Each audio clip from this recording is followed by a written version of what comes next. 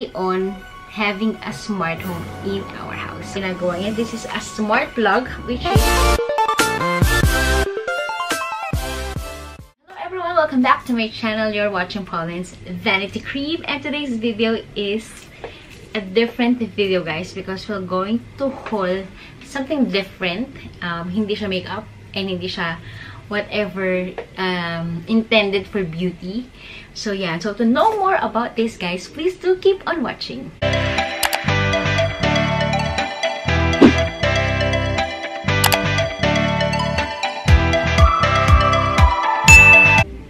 So anyway, guys, sasabi ko na nga sa inyo, this haul is gonna be a hindi siya huge unboxing, pero na hindi siya related sa makeup or anything. So itong gagawin nating haul is all about improving our home. If you like to be a smart home, yan, guys. So ito yung i-share ko sa inyo if you are planning to have a smart home and you want to control everything using just a voice control home. So ito ang video na para sa inyo. Let's start and to know more about these tools or gadgets to use for your smart home. Yan. May kode ko ako dito kasi hindi ko kabisado kung saan to binili. So anyway, ayan.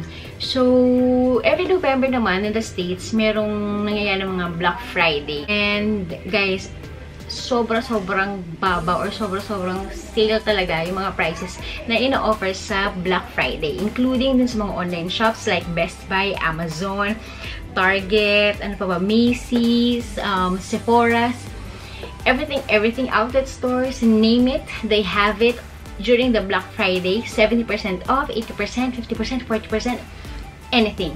So itong haul na to is all about that, guys. And dahil may mga friends akong galing na States, and ito yung talaga yung plinan kong bilhin because I wanted to have a smart home. Yan. So anyway, isa-isahin na natin yung mga nabili natin from this Black Friday. So we got some gadgets from Best Buy and Amazon na nabili natin in Best Buy muna. Yan. So I will be sharing with you guys yung original price and how much did the discount, kung magkano ko siya nakuha. So anyway, guys, let's start. For your home to be smart, syempre kailangan natin sino pa ba? Maraming assistants na meron kayong mabibili. Research thoroughly kami kung ano ba talaga yung best assistants for your home na tawag dito, yung maiintindihan talaga tayo sa language natin or madali siyang kausapin, guys. Yun yung number one. Kasi may mga assistants na parang hindi magets yung accent, hindi maintindihan, and hindi masyadong matalino. Yun talaga yung word na pwede kang i-describe. Pero this, and very trusted na, dahil guys, ito ang pinakasikat na assistants. Assistants ba talaga kailangan sabihin ko? Yun, basta yun. In the whole wide world, which is this Google Assistants. Yan. So Google Assistants, guys, we got this Google Home Mini, and this is cost around, we got this at Best Buy. This cost around, original price is around $50, but we got this at 50% off at $25. Yan. So this is the Google Home Mini. So nakalagay lang dito. Alam niyo naman kung gumagamit kayo ng Google Assistant sa phone nyo, just like that. So pwede mo siyang utusan kung meron ka ng mga smart plug-in sa bahay mo. Pwede mo sabihin na Google turn on the TV, Google turn off the TV, and so on and so forth. So nakalagay din dito sa likod is small and mighty, know it all, tap into the power of Google to get answers to your questions, tackle your day, set alarms, reminders, find out your commute, get the news, and more. Make hands-free calls, place calls to family members, friends, local businesses using your voice. Enjoy your entertainment using your voice to play your music or start a TV show. Voice control your home, conveniently commands, compatible smart lights, thermostats, and more. So, parang uupo ka na lang, meron kang smart plug, parang utusan mo na lang talaga si Google to do yung mga, alam mo yun, yung mga bagay-bagay na kinatatamara mo ng gawin. Yan. And very convenient naman to have a smart home sa bahay nyo. Syempre, sa bahay yan. Kasi nga, very convenient na. So, let's open and let's see what's inside. Yan. Kasi nowadays, guys, alam niyo naman, it's 2019 and very, very advanced na tayo ngayon and very, very Wi-Fi connected or Wi-Fi dependent, internet dependent na yung world natin ngayon. So, talagang less talaga ang buhay natin, di ba? Without Wi-Fi. Aminin nga na, guys. And syempre, itong YouTube, hindi gagana to without Wi-Fi, guys. Di ba? Tama. Yeah. So, here it is. Ito yung itsura niya. So, dito mo lang siya iti-turn off. Turn on and off. So, meron din siyang voice command. Pwede mo siyang i-silent, then i-on mo siya. Para, yun, marinig ni Google. And meron siyang charger dito. So, what's included in the box is this one, the gadget. And then, yan. So, syempre, meron siyang let's get started na module, manual. And the plug. Ang cute ng plug niya. Oh, very, very Google, diba? So, here's the plug. Kailangan mo siyang i-plug all throughout kasi syempre wala naman siyang battery pack. Actually, meron nitong power bank and we already bought it. Dadating na siya end of January. Yan. Dadalhin siya ng isang friend ko. Yan. Para meron ng power bank. So, you can carry everywhere si Google. So, ano ang sulak ng bahay niya. Everything sa house nyo, including the lights and all the plugs. And naka-smart naman. Google can do your, parang Google can do the work on turning on and turning off the lights, the TV, and anywhere in the house, guys. Basta i-sync mo lang siya lagi kay Google Home para ma-recognize ni Google Home na yun. Parang papangalanan mo lang isa-isa. Okay. So, let's move on to the next dahil nga yun yung dinidiscuss ko sa inyo. So, we will moving on. Sa Best Buy pa rin is the Google Chromecast Ultra. Ultra is for the 4K TV. If 4K TV kayo, you need to get a Chromecast Ultra para compatible siya dun sa TV nyo. Para sobra-sobra ma-enjoy nyo yung 4K na resolutions niya. And what does it do is like, para ka lang nanonood ng Netflix sa malaking TV. Hindi na sa cellphone, YouTube, what else? Sa Facebook. Ayan, nakalagay, guys. Ayan, you can do this, everything. You can browse the internet through your TV using this Chromecast. Parang casting. Yan. Yan yung mga nauuso ngayon, di ba? Mga Xiaomi and kung ano-ano pang mga brands. Yan. So, stream on. Nakalagay lang sa likod. Stream on. Make your 4K TV smarter. Simply plug into your HDMI port, connect to Wi-Fi, and start streaming into up to 4K HDR. O, diba? Ang ganda. So, sobrang kita mo na ang pores ng mga papanoorin mo dito. Ayan. So, let's open kung ano itsura niya. So, by the way, the original price $70, but we got this at $49. So, parang mga ilang percent? 70%? I don't know. Mga $49. Yon. Namin siya nabili sa Best Buy also during the Black Friday. And let's open. Ayan. So, kung mahilig kayo ako kasi mahilig talaga ako mag-Netflix. Ang recent na pinapanood ko sa Netflix ngayon ay mga K-drama. Yan. So, yung Memories of Alhambra, si Park Shin-hye ang bida. So, favorite ko siya. So, yun. Napanood ko siya every night. And syempre, YouTube, guys. Dito ako sa TV ako nanonood ng mga YouTube. Basically, ganito lang yung itsura ng Google Chromecast. Maliit lang siya. You have to plug this dun sa likod. HDMI port, yeah. And then, it should be like, tignan natin yung loob. Should be like, naka-plug siya throughout the day para gumana siya. So, meron siyang plug here. And may mga manual siya on how you'll do it. Yan. So, basically, that's it. Diba? Very smart na ngayon. So, hindi ka na guys, mabobore manood sa TV. Or, I mean, hindi ka na mabobore manood sa phone mo. Kung pwede mo naman panoorin sa malaking screen, diba? Which is your TV. Just make it smart using the Chromecast. Yan. Anyway, hindi naman kailangan 4K kasi meron namang hindi 4K na Chromecast, which is yung mas murang version or mas mura siya compared sa Ultra. Yun. So, siguro mga, kung $49, so baka mga nasa $30-something or $30 or lesser pa. Yeah. So, pwede mo dito i-sync kay Google Home. Si Google Home yung talagang parang principal ng lahat ng ito. Kasi siya talaga yung kakausapin mo all throughout once you sync your gadgets. Lahat ng gadgets mo kay Google Home Mini. So, madali nang parang mag-command sa kanya to use your other gadget. So, let's move on naman sa another, very smart din, guys. Yan.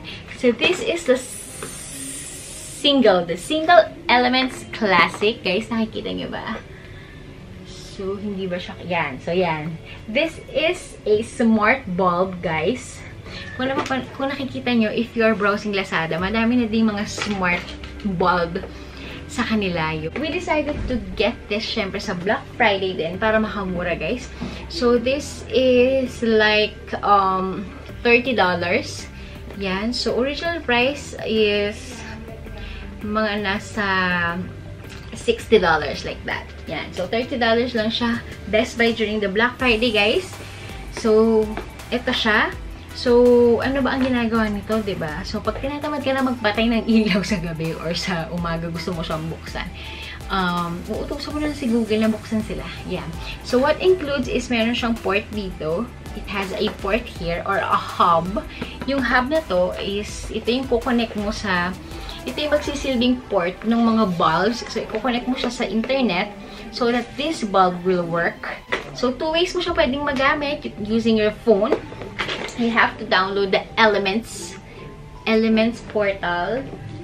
What they call this? Element Home pala. Sorry. So, you have to download this Element Home like this. Yan. You have to download that so that you can control everything or lahat ng bulb dito. So, each bulb merong corresponding QR code. Yan. So, you'll just get a QR code na match dun sa bulb, and then yun na. So, papangalanan mo na siya isa-isa kay bulb 1, bulb 2, bulb 3, bulb 4. So, dun sa phone mo, makakontrol mo na yung mga bulb. Okay, si bulb ang gusto ko nang patayin.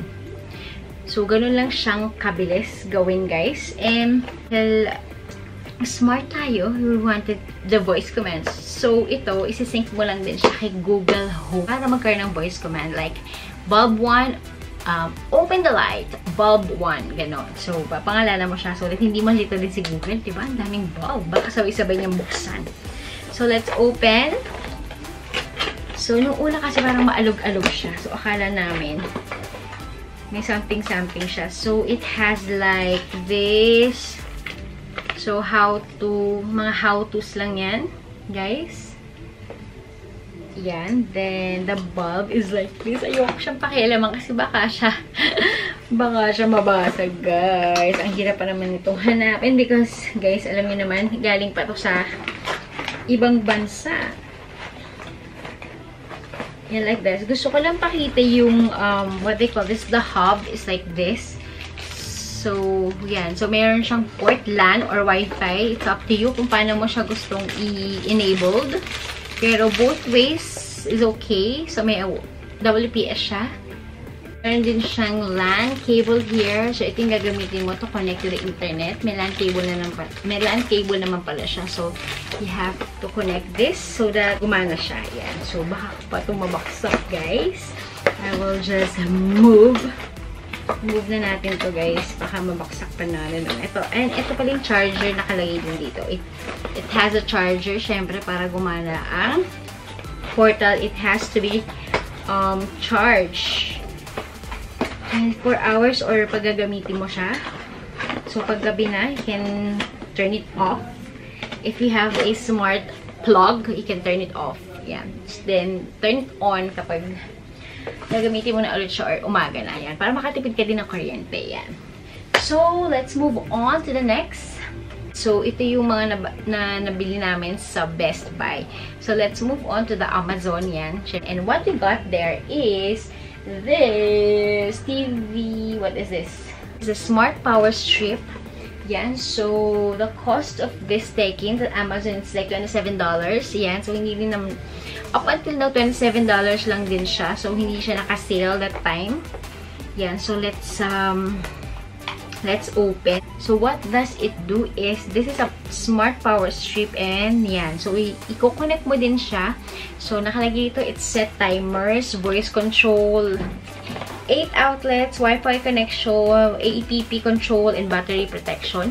Yan. So, ito yung mga ginagawa niya. This is a smart plug, which is, pwede mo rin siya i-sync kay Google so that it will be Google enabled. Para ma-auto mo din siya to on and off yung mga plugs niyo sa bahay. So that hindi mo na siya isa-isahin. Di ba yung plug niyo sa bahay, tama ba ako? Yun yung may isa-isang pindutan pa. Yan. So, yun. So, para hindi ka natatayo and i-turn off mo na yung plug isa-isa. You need this smart plug. We will test this and papakita ko sa inyo yung video on how. Yeah. So, inside, they have module pa din, syempre. Para alam natin kung paano gamitin. And this is what it looks like. Yan. So, may 4 lang siyang portal. Sabi 8 daw, no? Pero 4 lang siya, guys. So, may saksakat siya. You have to plug it in. And ang maganda sa kanya, may mga USB chargers, diba? So, para yung mga phone mo din, pwede mo na din siyang isaksak dyan. Isa-isa. Yan. So, you can enable this through Wi-Fi. Yan. So, it also has an app to download. So, nakalagay dito, Smart Power Strip. And so, download the Smart Life app to control this device. So, everything's here is a small module niya for you to understand on how it works. Itatry natin to, guys, lahat. Excited na din akong itry siya on how smart it can be. Talagang, ay nako, paano ba siya, guys? Kung ang buhay may very smart na, diba? So, yan. So, let's move on. Dahil 4 lang yung plug natin. We also got individual plugs. This is a Go Soon. 4 smart plugs. Yan. This costs like $34. And still $34 sa Amazon. I think hindi naman siya nagbago ng presyo. Yan. Hindi siya nagbago ng presyo. And ito maganda kasi isa-isa siya, guys. Isa-isa. So, kung meron ka lang pa isa-isa, kuwari isang TV lang sa kwarto, ayan, pwede mo itong gamitin as your smart plug. Yan. Tingnan natin yung user manual. On what app. Ang mahirap lang dito kasi hindi siya pare-parehas ng brand. Ang dami-daming ang dami-daming app that na kailangan mong na kailangan mo siyang i-download. So, anyway, ganito lang. Mini Smart Socket Instruction. So, ito lang kaliit, guys. So, it has a on and off here, guys. Yan. So, may on and off siya dito. Power plug. Installed. So, same lang din yung gagamitin natin na app for the plugs, which is the Smart Life. Sa Google Play or App Store, you can download it. So, easy as 1, 2, 3. Then, you can enable each plug. Mo lang siyang lagyan ng isa-isa ng pangalan. So, yan. So, it has QR code also para ma-access mo sila. Yan. So, very smart, guys. Diba? Para ma-access mo sila, it's just one click of a thumb in your smartphone. So, yun. So, maganda rin pala itong pa isa-isa. Kasi kung hindi naman sama-sama yung iba nyong gadget sa bahay, you can just buy yung itong So, hindi ko na alam paano siya ibalik, guys. Yan. So, next up is we have syempre, kung sa bahay gusto mong smart ka, gusto mo din namang smart ka din sa kotse. So, we have the Rove Viva. So, this costs around $44 in Amazon. So, ito naman is like a plug-in. Ilalagay mo siya sa lighter plug sa kotse. This is the world's first Alexa-enabled car charger. Advanced voice recognition technology, voice-controlled navigation and music, hands-free calling, and 25,000 Alexa skills and counting. So, this is the Amazon Alexa. And this is only made for iPhone, guys. Yan, nakalagay lang siya dyan. Made for iPhone. Hindi siya makita, but ay mag-focus. Yun, made for iPhone lang siya, guys. So, ito lang is para meron kang Siri. Meron ding app na kailangan mong i-download para para gumana si Alexa, which is the Rove Viva. So, you have to download this Rove Viva so that you will enable Alexa. Si Alexa. Sikat si Alexa actually, guys, sa States. If you are going to Google it, madaming gadgets. Si Alexa. Alexa enabled yan. So, kilala siya. So, anyway, let's open this. So, yun. And just like this. Oh, maliit lang siya. Parang ang laki-laki dun sa sa itsura sa box. Pero maliit lang siya, guys. And that can pull out. So, it's like this. Ganito yung box na. So, you can charge your phone here and then you enable this. Ito, pipindutin mo lang so that Alexa will be enabled. Bluetooth assistant. Yan. Hinahanap ko yung module. Ito. Nandito yung kanyang instruction guide. Or instruction module. Yan. So, like that. Ito yung Rove. So, if you wanted to have a smart assistant din sa inyong kotse, you can check this Rove na to, si Alexa. Yan. Actually, nag-research lang din kami sa YouTube and all. So that we will know kung ano pa yung mga smart na yan. Yan. Hihilig kami dyan eh. Yeah. So, meron din kami nabili na TV, power mini USB power cable for Chromecast. Kasi sa Chromecast, kailangan mo siya talagang i-plug all the time para gumana siya, syempre, pag yun yung gagamitin mo. So, this one is like how much? $15. Yan. $15. So, we have to open. So, ito is parang USB cable lang niya. So, parang ilalagay mo na siya sa USB port ng TV so that it will be charged. Hindi mo na siya kailangan i-plug sa saksakan. Yan. So, yun. Very smart, diba? And very convenient din. Yan. So, lastly na naman, and this is a USB lighting cable bracelet.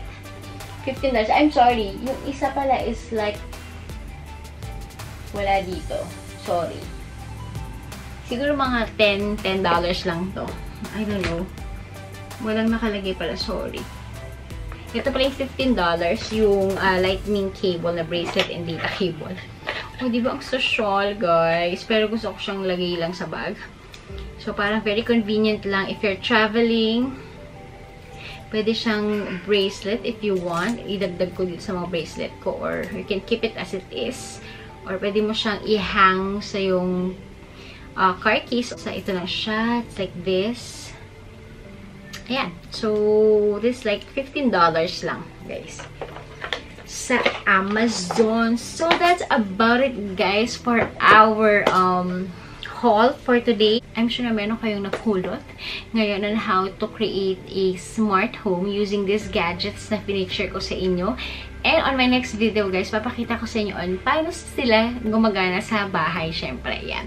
So, we'll be testing out kung how successful it can be on having a smart home in our house. So, tingnan natin isa-isa kung paano sila gagana. Very excited dun sa mga bulb kasi that's the one thing na struggle ko pag matutulog na ako. I always sobrang tamad na to get up. So, para lang, alam mo yun, patayin yung ilaw. Pero now, you can control it using your phone. So, I'm so excited about that. Yeah. If you like this kind of video, just give me some loving by liking this video. And don't forget to subscribe on my channel. Just hit the subscribe button and pakihit na yung notification bell so that you'll be prompt for my new videos every time. Yeah. And also, please don't forget to leave your comments down below. And I'll see you on my next video, guys. Bye!